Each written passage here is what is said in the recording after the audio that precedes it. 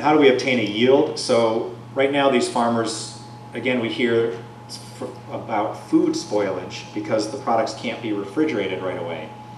There could also be the potential where you have a surplus of food, so the wholesalers don't need everything that you've got, or you've got some food. When you're a commercial grower, your peppers and your tomatoes have to be a certain size and they have to look a certain way, and if they don't, they get rejected. So there is actually quite a bit of rejection of food that people just don't see, and that could be millions of dollars that's wasted every year. How do we capture that? So that food could be turned into preserves or canned food. So if this community wanted to really increase local entrepreneurship, build local wealth, retain more wealth in the community, this surplus, which is being wasted, what if some people got together and built a community kitchen or a commercial kitchen for the farmers to come and process that surplus or those, second vegetables, not firsts, into preserves that could be sold throughout the year. So capturing more money, not only does that save them from just wasting it, but it's actually an increased profit to the farmer. They can sell those products at a higher profit margin. And again, it really starts with the school children. We want our children to have the healthiest, freshest food, and likely that is local food. So how do we find ways to build local wealth, but keep our people here, and especially our kids, as healthy as possible? Producing no waste is another permaculture concept. In nature, there is no waste. It's really a biological cycle. Every byproduct from anything in nature becomes food for something else, whether it's mushrooms for decomposition or worms that then eat that waste, that provide their waste, which becomes food for plants. How do we start to close those loops in our own communities and in our technical systems? So that today we look at pollution, and pollution is really just an unused output. So it's an output that's in the atmosphere or that's going into the ground.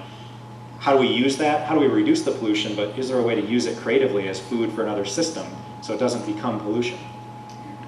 And again, this local food system, if we're talking about the Grand Traverse area, fewer emissions because we have lowered food miles. If we get more of this $32 million food spend to be from local foods, and healthier kids and adults if we're eating the freshest, most available food. Permaculture really tries to look at small and slow solutions. If you really go out and try to do everything at once, it can be really overwhelming and very difficult to have success. But if you pick small phases that you can guarantee success, you build more excitement because you're having small successes along the way as you're building up to the overall vision and goal of what you want for your area. So for this area, how do we phase in these solutions? Maybe a commercial kitchen and then work on farm to school, and what's the next thing and the next thing. And you see the statistic up here. I think this is also a national statistic, which I got this from the statistics right here in Traverse City, but 1% of the area works in agriculture, 35% in retail. We all know where the economy is headed right now. We need to really move people more into these sectors that are going to be growth sectors, and retail likely is not one of them right now. Value diversity. Again, diversity means resilience. Biodiversity means resilience and pest resistance. So not just these commercial farmers that already have farms, but what about community gardens, giving the local people somewhere to grow food if they're not able to do it at home? What about diverse local farms? So instead of monocropping wheat or corn, can those farmers use multiple products, beans, corn, squash, kale, that can be sold locally, so that if one of those crops fails, they have another one that they can go to, instead of having a potato blight or some problem with the corn where it wipes it all out and you're done, and now you just collect your government subsidy because you didn't sell anything. How can we just have more resiliency and more diversity on these farms? And in order to do that, we need to support the local farmers to buy from them, where they really have no incentive to grow more diverse forms of food. We need more backyard growers. We need more spin farmers, and for those of you that aren't familiar with spin farming, it's starting to get out there on the news and in the Wall Street Journal, but it stands for small plot intensive farming. If you look up spin farming on the internet, it's basically a bunch of people that are trying to figure out how do we grow commercially in the urban and suburban areas of our cities or states. So right now, this small plot intensive takes a model of how do we use really small spaces all over the place, not just in one centralized area, to grow food that we can use to create income for local people, deliver that to the farmers market and the restaurants. You can grow with this method, right in the cities and be a commercial grower in the cities on a small scale.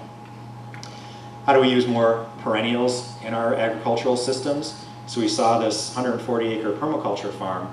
Even the monoculture farms today, if you look at a lot of them, not necessarily in Michigan, I notice we have more trees here at our farms, but in other states, there are almost no trees on these monoculture farms. Could they start growing rows and rows of tree crops or perennial crops now, because they take so long to establish and yield, that they can start them today at a small scale, and eventually they'll have another source of income as they move forward. And again, integrating animals and plants as well. Not just thinking that a farm is just plants or just animals, but how do you integrate both of them using this relationship of permaculture to how do the animals benefit the plants and how can the plants benefit the animals in a system. So overall in the Grand Traverse area, you can build resilience by trying to become more local, keeping the wealth local here without going out of the area. Commercial kitchen might be a way to do it, supporting your local farmer, trying to grow more of your own food, and then really creating jobs.